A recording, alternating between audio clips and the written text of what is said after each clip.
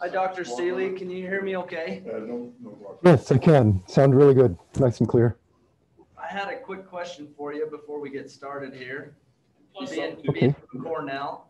So a couple of years ago, we had Nathan Oakes came out and did a presentation for us about his lasers for mite treatment in the beehives. Do you know anything about that? No, I don't. I know there was talk about that, and it was, yeah, Nathan and Haley Schofield Yes. had this, I think they called it the mite zapper. And I don't know. I believe Haley has left Cornell. I haven't seen her for quite a while. She was in our PhD program, but I think she decided to develop her mite zapper business. So I'm afraid I'm in the dark on that. Shucks, I was hoping that we had some more information on that, but yeah, no, right. I think it looked promising, and because it was yeah, it was designed to be very sensitive, so that laser only went when the mite went past, nothing else.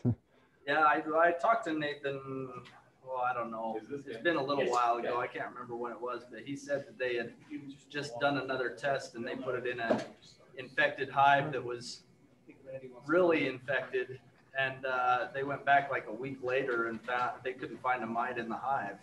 Wow, so that's wonderful. I was excited to see if you had any more insight on that. Randy looks like he got on. He might have. Randy looks like he got something to say. Had something to say about that. No, I missed the question. I just tuned in. Oh, I asked him a couple of years ago. We had a research team from Cornell came out and talked to us about a laser that they were working on to put in the hive for mite treatment. And oh, wow. Yeah. It's been pretty successful from what I understand. But I haven't heard anything for a little while. So I wondered if Dr. Seeley could update us on that, but he doesn't know anything about it either. So no, they got to be really careful when you pull a frame not to look down at the laser. Otherwise you can't see anything anymore. I think it's okay. Well, Dr. Seeley, yeah, we're going to let you get started with your presentation now. Okay, I will go to, let's see. So I need to share screen, doing that. Go to this, go to this, make it big. Okay.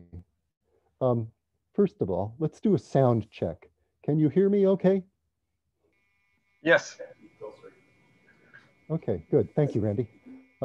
Anybody else want to chime in and reinforce that it's not just Randy? Yeah, I can hear you clear. Good. Yeah, very good, very good. Sounds good. Thank you. I turned up my mic today. Okay, good. Well, thank you for putting this, putting Daniel Schoenthal right before my talk and having me come right after his talk, because they go hand in hand. Daniel talked about going out and collecting swarms before they've chosen a home.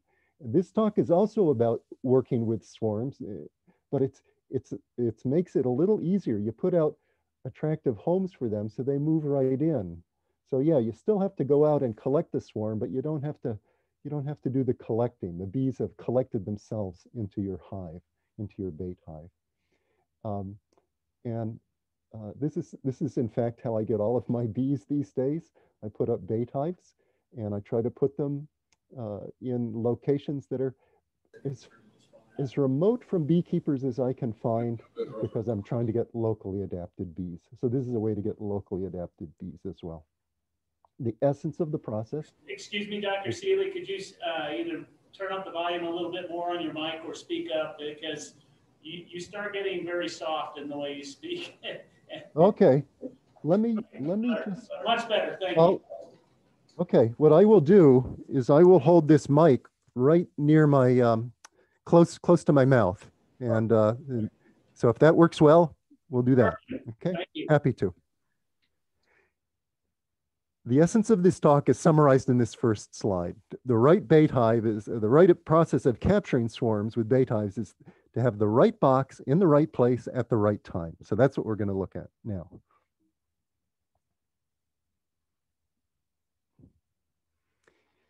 Here's the way we'll go through this material. we'll start by looking at the natural homes of honeybees briefly again. And the reason we're doing that is because the natural homes of honeybees provide us with a good guide to what bees want in a home. Because when we find a wild colony, where they're living is a place that they've chosen, and that can be a useful information for us. I'll then review what I've learned about the real estate preferences, the home site preferences of honeybee swarms, because again, that builds on what we know about the natural homes, but you'll see I checked carefully with an experimental analysis of what the bees want. And I found some things that are important to them and some things that are not important. So it's good to know both of those sorts of things. That leads to a discussion of an effective bait hive design. And finally, the topic of, okay, now you've got your bait hive, how do you use it? How do you deploy it? How do you work with it? Again, going back to the topic of the natural homes of honeybees. As I explained yesterday, they're quite different from our hives, man-made hives. They're high off the ground, for one thing. They have small entrances, about a quarter of the size of the standard entrance, open entrance on a 10-frame Langstroth hive. And the cavity that they're living in is smaller than our hives, unless you keep your bees in just one deep 10-frame hive body. So that's what a typical nest in nature is, the size of its nest. And I got interested in the natural nests of honeybees because I'm a biologist and I was curious to learn more about how honeybees live on their own in the wild. And I had studied the nests, and I saw a lot of the features of their natural nests, which, as I just mentioned, were different from the beekeepers' hives, my hives. And I wondered, well, which of those differences are there because the bees want them? Do they want little entrances? Do they want small nest cavities? Do they want those entrances high off the ground? So I was trying to figure out how to do a study of their real estate preferences. And I was at the same time, I was reading about various things. And I was reading about how beekeeping was done in Africa. And I learned that beekeepers in Africa, they don't put their hives near the ground. They hang them up in log hives, up in trees, as we see here on the right, and shown so nicely in this painting with the Maasai people. And they just wait for the bees to come in. And I thought, oh, that's cool. I've never done that. In fact, I don't know of anybody that's done that. You have to understand, this is back in the late 60s, early 70s. And so I said, I think I'll give this a try. And so I did a pilot experiment. And this was how I got going with my studies of the bees, experimental studies of what the bees seek in a home. I did a pilot experiment where I made these green boxes, and they were about the size of what seemed like might be the size like I had seen in the bee trees. And I gave them a small entrance and I put them high up. So I fulfilled in my pilot experiment, I put up bait hives that matched what I had seen in the bee trees. And my question here was, well, are there enough swarms around, and can these compete with the tree cavities, these boxes? Can I actually capture swarms with these things? And what I found in the first summer, I put out 6 bait hives in the summer of '75, and 3 of them were occupied by swarms. So that 50% occupation. I thought, okay, that's good. I think that tells me that I could actually do a study using these boxes, a study of what bees want in a home. So then what I did that winter, came home for Christmas vacation, and I went out and got 70 sheets of 5/8" plywood, and I built myself 252 nest boxes. And you can see a picture of what it looked like in my shop area where I was building these, lots and lots of those boxes. Now, what this photo doesn't convey very accurately is the diversity of the boxes.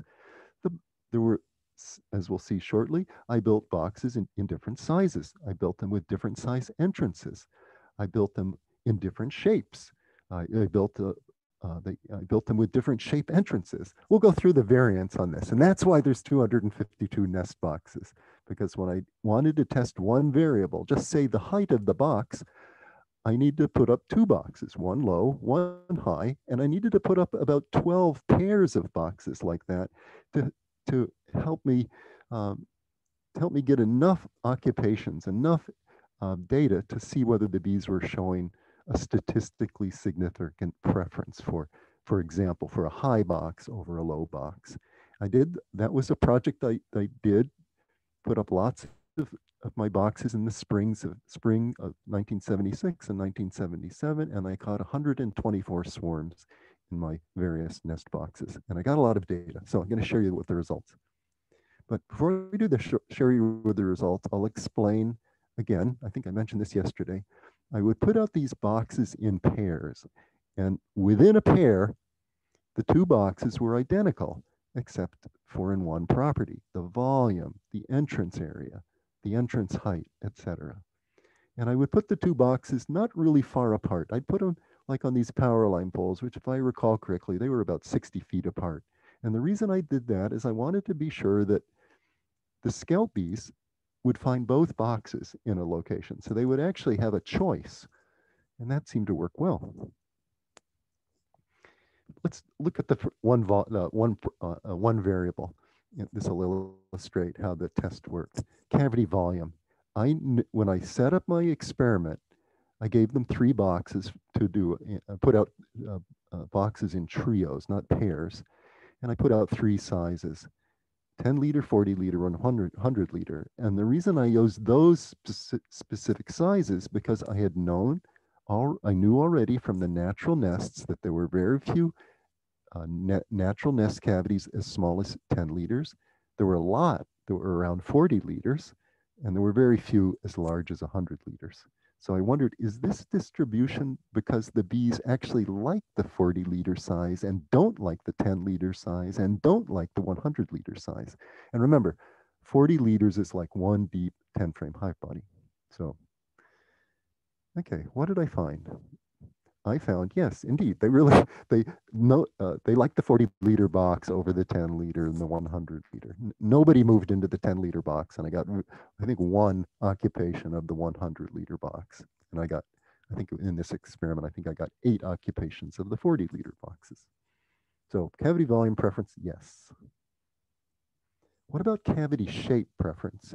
Now, the choice I gave to the swarms was squat versus tall, or cubicle versus tall, as you can see in the photo there. And the reason I thought they might prefer the tall one is because in my studies of the bee trees, that's what the nest cavities were always the shape of, consistent with the shape of a tree trunk. So put out squat versus tall. And again, everything about these 2 boxes is the same color, the same wood, the same entrance area down here at the bottom, same wall thickness. They were put out at the same height, same visibility. Everything's the same except the shape. And did I find a preference? No, no preference. The bees did not prefer one over the other.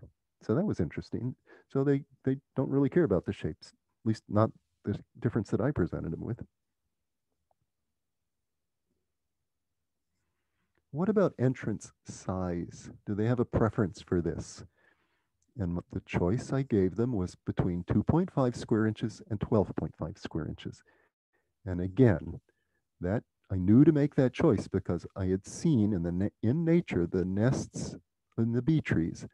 A 2.5 square entrance was a very common size for the entrance. When you get out to something as large as 12.5 square inches, that's exceptional. I just didn't see that in the bee tree. So I figured maybe that's because they really like the smaller entrance. And indeed, that's what I found. No swarm ever moved into the cavity with such a large entrance. They would always choose the small entrance. Entrance size is pretty important to the bees, clearly. What about entrance shape? And here, the 2 choices were an entrance that was a tall slot versus a circle, a hole, round hole. And I had seen in nature, I'd seen both sorts of entrances, things that were more or less circular openings, so they have a lot of space for the open area per perimeter. But I also saw a fair number of the natural nests had entrances that were cracks in trees or slits. And I thought, well, maybe they have a preference. I mean, an opening like this would probably be maybe better for airflow, but it might be harder to guard. And so this one might be easier to guard, but maybe harder to organize in airflow. So I thought that, well, let's see what they prefer, if they have a preference. What did I find? No preference. No statistically significant higher occupation of the slotted nest box versus the round hole nest box. Okay, so we're learning. The bees care about some things and not about others. Here, this was a fun one. What about draftiness? And as you can see, I have made, for this experiment, the two boxes were identical in all ways, except that one, I drilled lots of little 1/4-inch diameter holes on the front and the two sides, whereas the other box was nice and sound. Didn't have all those holes in it. And I thought for sure that they would like a nice, snug, windproof nest cavity over this drafty old thing over here. But what did the bees do? No, they showed no preference. And right now, I wish we were together in the same room, because I'd like to ask you, why do you think the bees didn't care? Does anybody have any guesses about why the bees didn't care whether my nest box had holes in the walls or not? Did they Thought fill the question? holes? Yeah, that's exactly right. Who said that? That you nailed it. The swarm. Randy, yeah. Okay, good for Randy. I would have expected that, Randy. Anyhow, what the bees did is when they moved into the box with all the holes, they just plugged them all up with propolis, and so that was a good lesson for us, and for me at least.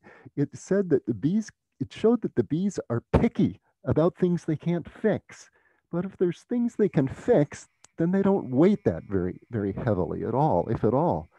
And so they can't change much the volume of a cavity, and they can't change the height of the entrance. So they're picky about that. But on draftiness, they can fix that. At least they could fix the draftiness of the box I offered. So they didn't care. That was fun. I learned a lesson. The bees were teaching me a lot. Okay. That suggests winter ventilation for us too. The question about winter ventilation. Yeah, we could talk about winter ventilation if you'd like.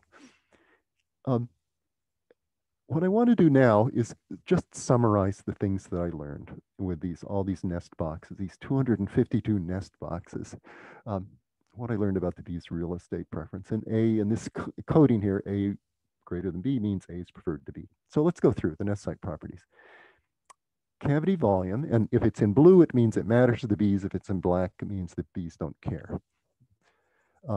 Cavity volume, we've explained, the bees showed a clear preference. They liked the middle size, not too small, not too big, kind of like Goldilocks preference, something in the middle. With respect to cavity shape, as we saw, I didn't find a preference. Tall was as attractive as squat, or squat was as attractive as tall, however you want to think of it. With respect to dryness, now I didn't explain how I did the dryness one, but in the dryness test, one of the boxes, well, both boxes had an inch of sawdust put in the bottom on the floor, and in one of them, every week I came along and I sprayed a quart of water into the box, in through the entrance opening. And so in one, the bottom of the box was soggy, and the other one, it was dry. And as indicated here, the bees didn't care, probably because they can waterproof a nest. So so leakage or wetness was not important to them. Other things were more important. So I guess when they can fix something, they don't worry about it. Draftiness, we've talked about that. Snug was as attractive as a drafty box, or drafty was drafty was as attractive as a snug box. Again, bees can fix that. They can caulk cracks and openings. Entrance area, on the other hand, they had a very strong preference. They like smallish entrances. That was very clear. And almost certainly that's for reasons of defense. And it probably also pertains to thermoregulation. We'll come back to how they can deal with such a small entrance, even though they have ventilation problems in the summer on hot days. Entrance height, very clear preference of 15 feet is preferred over a 3 feet high entrance. And that's probably, in my experience, that's because here where I live, there are black bears, and if a nest has its entrance near the ground, the bears are all over that entrance and they're trying to get into it. If it's a weak entrance, they'll break in. If it's high off the ground, the bears, which apparently don't have great eyesight and maybe don't have very good hearing, and maybe I don't know so much about the bears, but they don't find them up off the ground, except, well, I'll talk, that's another story. They did learn about my bait hives in the Arnott Forest, but I think that's because they were so conspicuous. A hive on a couple of boards up in a tree was pretty obvious to the bears. Entrance shape didn't matter, as we saw. A circle and a slit had same attractiveness to the bees. Entrance position, they very much preferred, very clear preference for the entrance at the bottom rather than the top of the cavity. And we'll talk about that. It's almost certainly a matter of benefiting their thermoregulation. And it may also help with the hygiene. It means all the crud that comes, dead bees or whatever, just falls to the bottom and can be whisked out of the hive. Entrance direction, it's very clear preference of a southerly entrance opening versus a northerly entrance opening. And I don't know if this will apply everywhere, but it's very clear that where I live in the winter, and I've done experiments where I have looked at this with hives facing north and south, they can do much better, make much more winter flights on sunny, warmish, sunny days if the entrance is bright and sunlit, facing south. Last thing was combs in cavity. And for this, I would put the two boxes up, and in one there would be some comb, and the other would be empty without comb. And they really prefer those cavities that had some comb in it. And that's probably for economy in their comb building and nest construction. So we can see that there's 1, 2, 3, 4, 6 different things that we know of that matter to the scout bees when they're evaluating a site as a prospective home.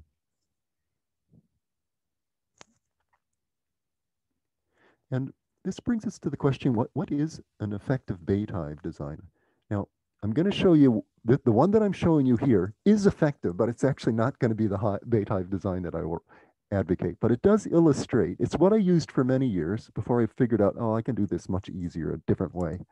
But this is a good review to because it expresses what the bees want in a home.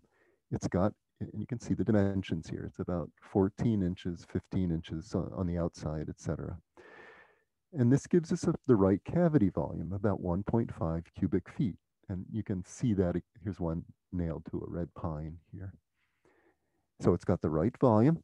It has the right size entrance area, only about a 1 1/4 inch diameter opening.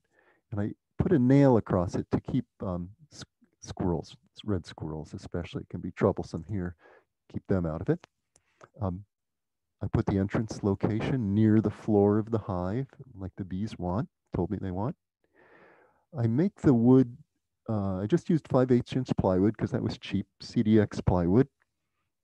And I was concerned that there might be some glue aroma coming off the plywood, but no, it's perfectly fine for the bees, works well.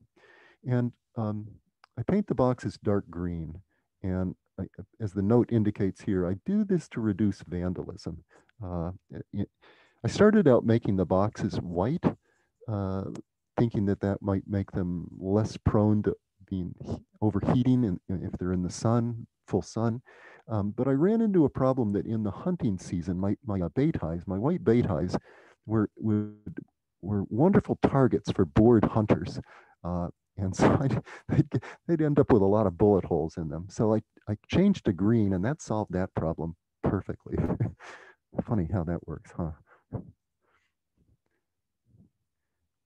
So I use that last bait hive made out of plywood as to illustrate what is an effective bait hive. But here's a better bait hive. It's a more practical one, easier to use. And I just use an old hive body with some old combs put in it. And I'll fill the hive up with combs because I don't want the bees to move in and build a lot of crisscross new combs. So I put in 10 frames of old combs when I was doing it this way. The other things that I do is I reduce the entrance. You can see, if you can, I hope you can see this. It's a small opening. It's a fraction of the full opening of the standard hive arrangement. I just put a block of wood to reduce the entrance size. And as you can see too, I put them up in the trees, either using this sort of mount, or at the time I was using this kind of mount. And this illustrates this hive here. This is what you may recall if you were watching yesterday. This is one of the bait hives that I set up in the Arnott Forest. And this is how I put up my bait hives in the Arnott Forest. And they worked very well for several years. I used this very successfully for several years. But then there must have been one really smart black bear that put 2 and 2 together, or maybe, and figured out that that box up there is full of honey. So it got to the point where I couldn't put the bait hives up. They would all get pulled down by black bears. And they it would happen in the spring. I guess they're most hungry then. And so that I couldn't do that up in the Arnott Forest, but I could do it in other places where there aren't bears. And that's another way to do it, using an old 10-frame hive body with old combs. But that's not what I use either. Here's what I now use. It's just a 6-frame hive, a nucleus hive. And I had been using these for mating nukes. That's why I had them. And I like these. Why do I like these? I like them because they're light, and they don't take as much equipment. And they're light because they're only 6 frames go inside them. The side walls are just 1/4-inch plywood. The end walls are 1-inch, nominal 1-inch boards. And I make the entrance, I made quite small. So that's what I'm offering them. It's not 40 liters, but it's clearly above their acceptance threshold. Or it may be that if bees find a nest cavity that's got combs in it, they may, to the best of my knowledge, they don't even measure the volume of the cavity because somebody else has measured the volume of that cavity. Plus, the combs get in the way of how the scout bees measure the size of the cavity. So I'm finding that this works really, really well, not only for the bees, but for me, because these 6-frame nucleus hives are easy to move around. And you have to remember that once the bees move into these things, they can come in and pick up a lot of weight quickly. So you want something that's pretty light in itself, so that once the bees come in and start building a nest or putting honey in their combs there, you'll still be able to move it easily.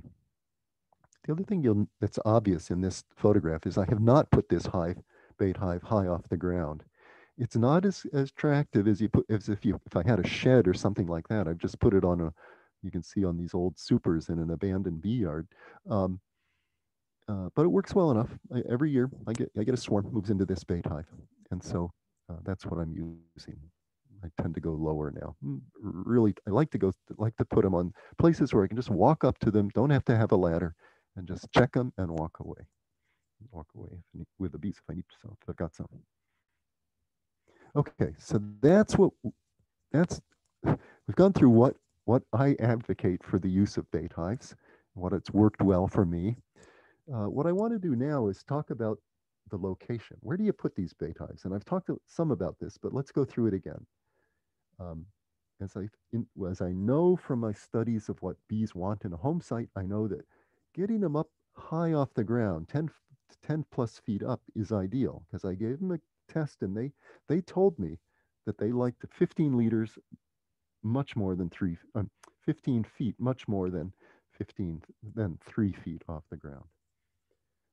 So 10 plus feet is ideal, but as I've just explained, I'm finding it's not necessary. Maybe ideal, but not necessary. You can still catch lots of swarms with the box lower down. Entrance direction, well, as I learned in my studies, facing south is better. So I do that. When I put out my bait hives, I make sure they face south. I like to have the entrances highly visible, and that's illustrated in this image here.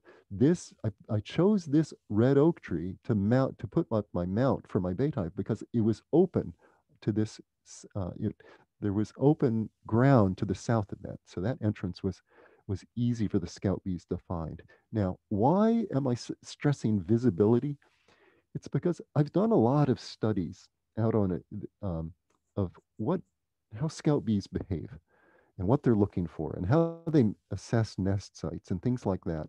And in all of those studies, which I do on an island off the coast of Maine, the first step of the investigation is to put out a swarm and to put out some boxes that are giving the options, the housing options for the swarm bees. And usually I have to usually I've got a couple of days where I'm sitting around walking around the island, checking my boxes, checking the swarm, and I will see, but on the island, scout bees going around and looking for things. And what do they do? What do I see them doing? Because there's a few old buildings on this island. What I'll see them doing is going up and down the walls of buildings, and wherever they see a little dark opening, they go in it. And that's what they're looking for, is little dark openings here and there.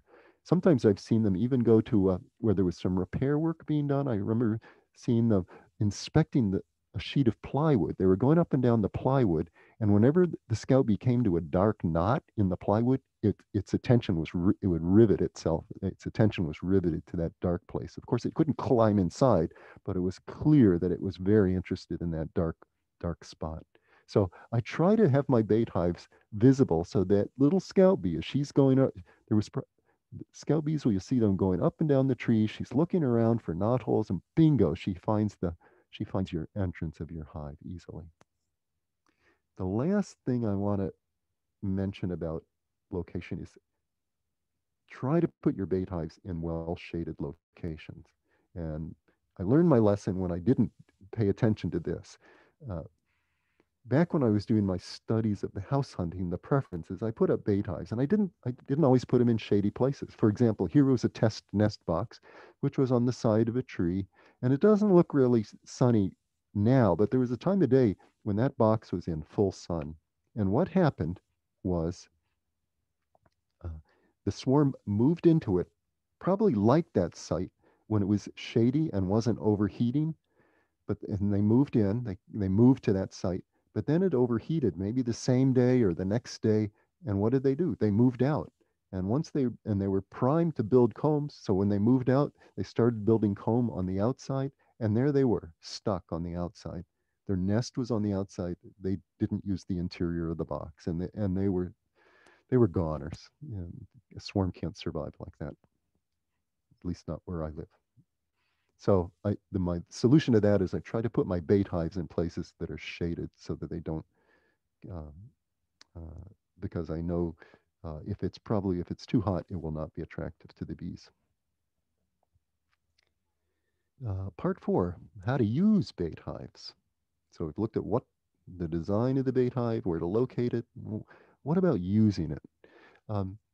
First of all, do we put something inside? Yes, I use swarm lures. They're helpful, not essential. And you might wonder, why do you put a swarm lure in addition to putting the combs in? I think it just makes the box more conspicuous to the scout bees. It's just one more way to help the scout bee find your box. And when you think about it, what is a swarm lure? It's the Nasonov gland secretion, or an artificial concoction of that, which is and the message of that is come hither. And so it's a way for the scouts in nature. When a scout bee finds a good site and she's inspected it, she will then stand at the entrance for maybe up to a couple of minutes, fanning, scenting, to present a signal for other bees to find what she has found. And so we reproduce that in big time with a swarm lure. And as I've mentioned, I also put in the bait hive frames of comb, and that's helpful for attracting swarms. It makes it more attractive, and of course it makes it very easy to transfer the bees to a full-size real hive when you want to collect the bees. Having them all on the comb makes it easy to find the queen, etc. And you could put in some frames of foundation, and maybe if you don't have drawn combs, that would be fine. sometimes I do put in some frames of foundation in addition to some frames with drawn comb. I don't know if you could get, whether it would work well to have the frames of foundation, but without any drawn comb, maybe it will work well because it will have some odor of beeswax if it's beeswax foundation. I've not used the plastic foundation with swarms, but if there's combs in there, I think you could use the plastic foundation and it would work well. Okay, another part about how to use bait hives, and let me check my time. How am I doing for time here? Okay, I've got till 1:50, so I've got another 15 minutes. How to use bait hives? Inspecting. My tips here are to check the bait hive frequently, and I check them. I like to check them about once a week. And the reason is simple. It's a lot easier to collect or take down a bait hive if it's recently occupied. Sometimes I mess up, and I find a bait hive occupied, and it used to be when I had it high up and I was trying to climb down a ladder, and I was working off a ladder, it was not fun. So, and the way you can tell if a bait hive is occupied is not by seeing bees going in and out, because those just might be the scout bees, but if you see bees going in and out carrying, incoming bees carrying loads of pollen, then you know that that box really is occupied. It's not just being scouted, it's being used as a home.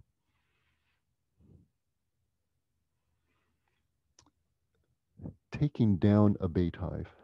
Well, this is probably common sense, but let's just go through it for sake of completeness. Have your smoker lit before placing the ladder against a tree. And here I'm assuming that we're dealing with a bait hive that you've mounted on the side of a tree or some on the up on a roof or something like that. Have the smoker lit before placing ladder against tree. Climb ladder, smoke entrance, staple screen over entrance. And I just use standard 8-mesh hardware cloth to make my screens for moving the bees. And then here, I don't climb down the ladder trying to hold the hive. I put up a rope, I loop it over a limb or something above the bait hive. I secure one end of the bait hive. I screw the bait hive with one end of the rope, and then I loop the other end around a limb, and then I let it drop down and I tie it to the base of the ladder. Because what I'm going to do now is I'm going to somehow, however I secured the hive, I'm going to loosen the hive, and I'm going to want to lower the hive with that rope. But I don't want the rope. I want the rope to be basically providing the support for the hive until I'm down on the ground. So at this point, I remove the nails and lower the bait hive to the ground, and then I take it to an apiary. And I do all this I do this at a time of day when everybody's home, and that is a lot easier to do if you do it early in the morning, because then the light, you're not losing light, you're gaining light as you do your work.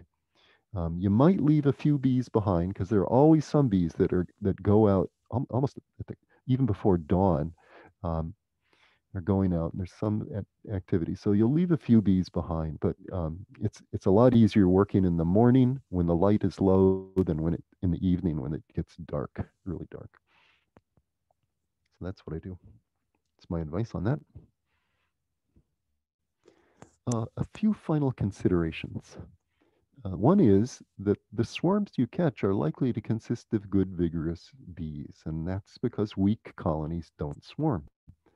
And it's also true if you've put your bait hives up in places where you can tap into the population of wild colonies, because those colonies, if they're living all on their own and they're getting strong enough to taking care of themselves well enough to make swarms, those are bees that are well adapted to your location. I find getting these wild colonies is a good way to increase the genetic diversity of your bees. If you had been previously getting your bees from a queen producer, I should say, in some place in a different part of the country, for example, where those bees might do really well in wherever they're produced, but maybe not so well for your location. And I have to say, I've obtained beautiful bees with bait hives. Very rarely do I get a grumpy colony. They're just nice. They're really good bees, and that's because they're good, healthy healthy colonies are casting out swarms. Can't recall ever having mean bees, but maybe I've just been lucky. With respect to capture success, it varies from year to year. It averages 50%, but some years I'll get almost 0% if we've had a wet, cool spring and colonies didn't build up well out in the woods. And other years it's over 100%. So it varies. It depends on the strength of the swarming, the season of the, and so forth. So last consideration is just have fun. This is it really is, it's a fun way to it's a way to have fun with honeybees. And I think we talk about being beekeepers, but if you put up bait hives, you can also say, I'm not just a beekeeper, I'm a bee trapper. And if you go out and go hunting for wild colonies, then you can be a bee hunter as well. So I think the complete bee nut is a beekeeper, a bee trapper, and bee hunter. So this talks about being a bee trapper. And I bet a lot of you are doing this. But maybe I hope this talk has been useful to you, even if you've already been doing it. So I think we're at the point where we got some time. I don't want to go over time, but I think we've got time for questions. And I'm happy to take some. Hey, Tom, on those hives that you had the perforations in, yes, did you leave the bees in there long enough to see whether they filled all the holes, or did they ever leave any of the upper holes open for ventilation? No, that's a real, thank you for asking that question, Randy. No, they filled all those holes, and and we could talk about that, but it's rats. It's another talk, but we're finding that if we remove the top entrance and have a well insulated hive, they don't have condensation above them, because the cold area in the hive is. The area of the hive that is cool enough for condensation is below the cluster. So I think that's what they're doing in nature as well. They're in these well-insulated cavities with no top entrance, and they're snug and warm up in the top of that, in this top area of their hive. And the last thing they want is a hole in the top where the heat goes out. But thanks for that question. Yeah, it's always, I love the approaches, because what you were thinking is, what do the bees tell us? what do we learn by seeing what they do? Listen to the bees. That's it. I agree. Hey, Dr. Seeley, do you see the question and answers section, or? Oh, now I do. I'll do the Q&A. Yep, very good. Okay, I'll start from the top. Thank you for the prompt. Are there any laws about putting a bait hive in a forest? For example, property that is Forest Service. Very good question. Yeah, you have to get permission. You can't just plop your bait hives around willy-nilly. So yeah, and if it's Forest Service, that's a good question. I don't have Forest Service around here. We do have state parks, and they don't want me to put them in the state parks, just because they don't want, I guess they don't want people bumping into bees or having bee colonies conspicuous. Next question. What is the best height for a bait box? Well, the bees have told me that higher is better, but that's what's best for the bees. But you have to consider your own needs as well. And so I advocate putting them only at a modest height, not at ground level. Don't put them at ground level, but put them up a meter or so.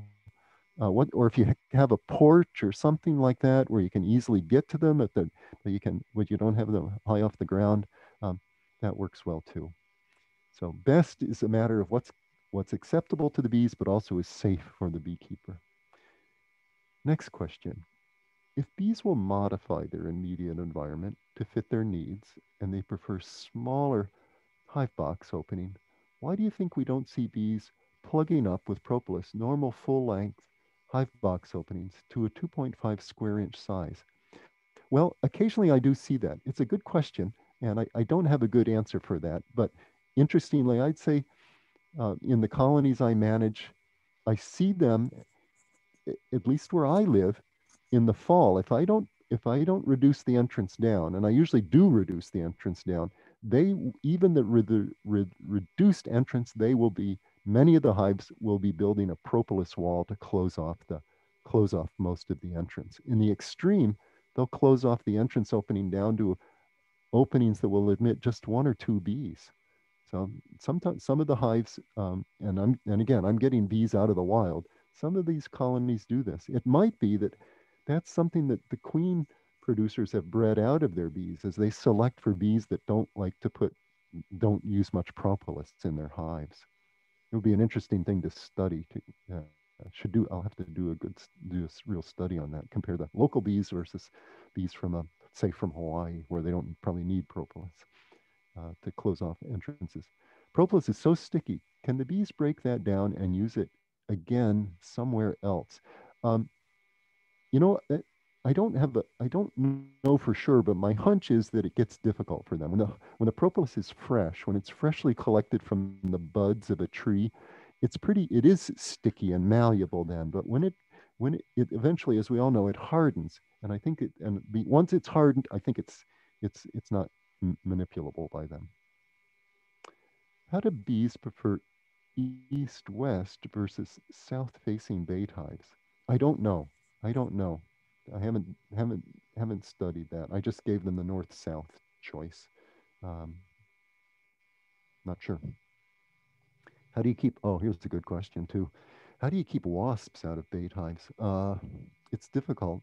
We have one introduced species of yellow jacket, the German yellow jacket, and it is a cavity nester. And when it first came in, its populations got high, and some of my bait hives were occupied by yellow jackets, which was no fun.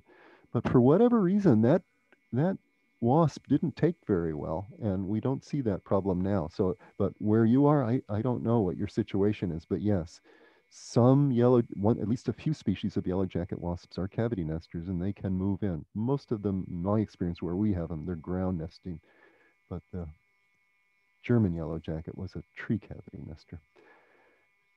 How far? Oh, thank you, Fred Hoskins, for asking this question. I always forget to explain this. How far away from apiary is a good location? Really important. You need, in my experience, Fred, I will not get bees. I will not get a bait hive occupied if I put it within 100 yards of an apiary. For many years, I put one near my apiaries, thinking, well, okay, if a swarm comes out and I don't see it, it'll move into my bait hive. I never caught it be a swarm in my apiary, but I started putting my bait hives at least 200 or 300 yards away, and then I would catch swarms. Now, I can't be sure they came from my hives, but the fact is, I never got any when I put a bait hive near my apiary, and I think it's because swarms like to disperse. I think when they go searching for a new home, they go searching some distance from their old home. Next question. Can you clarify the optimal entrance size? Dr. Google, oh, what does he know? Dr. Google is telling me that 2.5 square inches from the preference slide is about a 0.9 circular hole. The 1.25 hole on the 3 effective bait hive design slide is 4.9 square inches. So is there a preference of 0.9? I'll have to go, wait, I got my calculator here. Okay, let's make sure we're talking about diameters or radii. Okay, a 1.25 hole. Let me just check, turn the calculator on. So that's a 0.625, 0.625 times 0.625 times pi times 3.14. Yeah, I think there's a confusion here about diameter versus radius. I get the area of a 1.25 diameter hole is about 1.25 square inches. So yeah, that's the difference between, yeah, so that, just make note that hole size is about a 1 inch diameter. A 1.25 inch hole will work well. It's because its area is about, yep, is a good size. Yep. Let's see. Do you ever put frames with honey in it? No, I don't put frames with honey in my bait hives. The reason for that, and I appreciate again the question, I had observed that if I put frames with honey in it, it's apt to attract ants. and bees do not like ants in a prospective home. Next question. Do the bees have a preference for wall thickness? I don't know, and it is something I am checking this summer. I just have never tested that, so I'm going to be putting up bait hives, pairs of bait hives, and one in which the bait hive is made with just a 1 inch. I'll use nuke boxes, so they just have 1 inch nominal lumber for the walls, and the other one, the other bait hive in each pair will have 2 inches of foam on the walls added to that, and we'll see whether the bees show a preference. Do you ever suggest collecting at night, possibly with a headlamp? I don't suggest collecting at night, because at night, if the bees don't have light and they come out, they start crawling around, and they're not flying at you, they're crawling up on your clothes and stuff. I find it awkward. So I like to have it. I'd rather have a low daylight rather than work with a headlamp. But if you have to, you could make that work, I'm sure. But it's a little, hard. At least I find that harder. Do bees go back to their hive if they leave the swarm hive? Do they just die? Oh, now thank you, Rhonda. That's a question of compassion. What happens if you take away the bait hive and you've stranded some bees? What happens to those poor bees? I don't know. Bees are pretty smart. I bet they can figure out. I bet they remember where their old home is, and so I like to think they can go home, find their way home. How are we doing for time? So I'll let the organizers tell me when to stop chatting away here. Next question. Do you worry? Okay. Carry on, Dr. Seeley. Carry on, I shall. Thank you. Do you worry about catching a colony that has absconded due to foul brood disease, parasitic mite syndrome, etc.? No, I don't. I don't. Foul brood is very rare in where I am, but I suppose in places where there might be a lot of foul brood, you would be checking your swarms to see, checking the colonies established by your swarms to see if they do come in with foul brood. Parasitic mite syndrome, again, I'm not seeing that.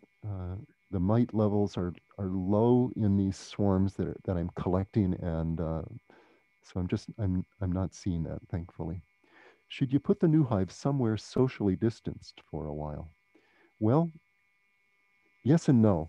Socially distanced in the sense that you need to move that hive at least a few miles from where the bait hive, where the swarm moved in. Otherwise, you'll lose the foragers. They'll go back to where the bait hive was. In terms of socially distanced from your other hives, I don't. I just bring it to my apiary. And again, it's I don't treat for mites because I find that they come in with very few mites. But that may be peculiar to my situation, where I'm trapping mostly from wild, unmanaged colonies, which seem to know pretty well how to deal with mites all on their own. If I were not in that situation, yeah, I would check for mites and treat accordingly. That's a good point. Rick Housley, since bees seem to prefer a higher entrance, do you think that because we, as beekeepers, with our hives low to the ground, contribute to the propensity to swarm? I don't think, Rick, that our hives being closer to ground level increases the propensity to swarm. I think that height thing is mostly the reason they like the height is because it gives them safety from predators like black bears and ants and things like that. So I don't think it affects their swarming tendency, unless in some way colonies build up a little better if they're up off the damp ground and a little higher in sunnier spot. But I'd say generally the answer would be no for that question. Talk about scout bees again. Are they born that way? How do you know they have smarter brains? Okay, Becky. Yeah, I talked about this in passing yesterday. What we find, Becky, is that if we have a swarm and we collect bees that are performing waggle dances for nest sites on the swarm, and thus we know they're scout bees, and we collect them and we drop them in liquid nitrogen to quickly freeze them, And at the same time, we collect other bees that are not active on the swarm. They're not doing dances. So these are non-scout bees. Then what we do is and we can look at the patterns of gene activity in their brains. And in particular, we tend to focus on the genes that are involved in learning. And what we find is that the scout bees are in a physiological state that the activity of the genes that are important for learning are upregulated. So these bees have their brains tuned up for doing lots of learning. And that doesn't mean that these bees are genetically different. They're inherently smarter, because we know that when bees go through different stages of their life, they turn up and turn down different parts of their physiology. A middle-aged bee that's involved in comb building, of course, activates genes that are involved in wax synthesis. Scout bees have their genes activated that are involved in learning, because they have to do a lot of learning. So let's see, I had a passing thought there. What was that? So no, I don't think that these scout bees are genetically distinct from the other bees, but their pattern of gene activity is distinct from the non-scout bees. I hope that answers the question. So I don't think they're born that way. I think that is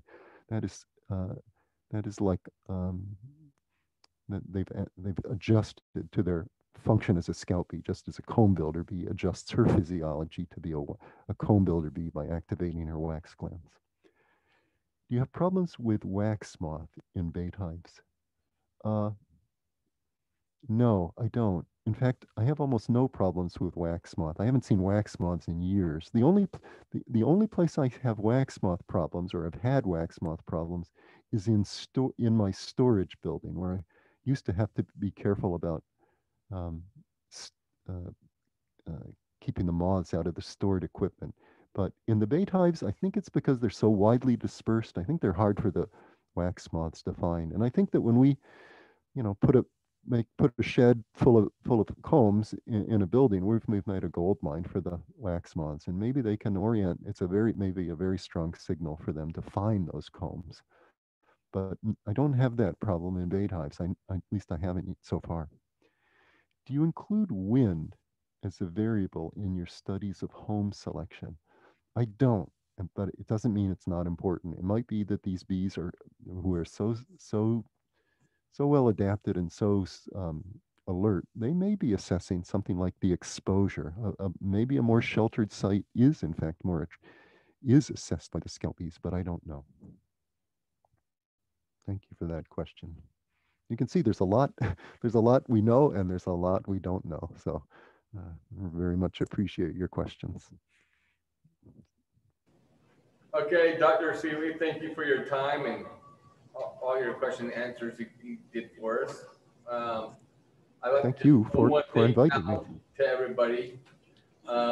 When you're out trapping for bees, be careful in Utah. We do have African hives bees here. So if you go out and capture an African hive out in the wild, now you bring it into your yard, you just brought some bad genes to your yard, and they can get very mean, and you can spread those genes throughout your yard. So be very careful in doing that here in Utah. So is the main concern about getting bees that are really defensive? What's that? Yeah, it's getting Africanized colonies. Ah, okay. They've moved into Utah, and they are moving. They're in southern Utah now, and there are different waterways they're following that we've seen with recent maps. Interesting. Migration of honeybees into California and back to Utah can carry, those. Oh, yes, I see. Swarms can come in. So when you are capturing swarms and baiting for hives out in the wild, you need to be very careful in doing that. Okay. So do I understand correctly that these are Africanized colonies that are getting transported into Utah, or are these colonies that are endemic now? They're already here, Dr. Seeley. Yeah, it might be a little of both, but a lot of them are here already. Oh, gosh, what kind of winters do you have? Are they able to survive your winters? Because that's what kills them off up here. Well, Dr. Seeley, hardiness zones in Utah goes from 4A all the way down to 9B in southern Utah. So we have the desert is in southern Utah where that's where we're having the problems now. But we're also seeing that in some of those colder regions, that those Africanized bees are surviving. They're adapting and surviving, and they are moving. So that's just one warning I want to give to all our viewers, is to be careful when you're doing this. Know what you're getting. A lot of times those Africanized bees will not be aggressive when you catch them. It may take 6 months before they decide that this is their home. And Africanized bees will swarm quicker than a regular European honeybee. So just be cautious in what you do and be safe. So thank you, Dr. Seeley. You're welcome. Now going to go into